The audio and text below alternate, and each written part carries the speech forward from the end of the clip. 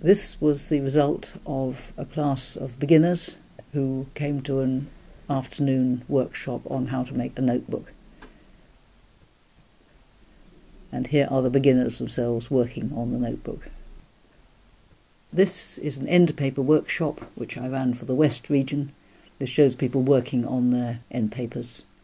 I teach regularly 2 or 3 times a year at Dillington House in Somerset. The studio is a very pleasant room with nice open windows and very good equipment.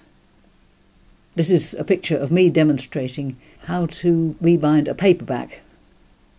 Number 3 shows the window looking out onto the Somerset countryside, and it is a wonderful place to go for food, tuition and good company.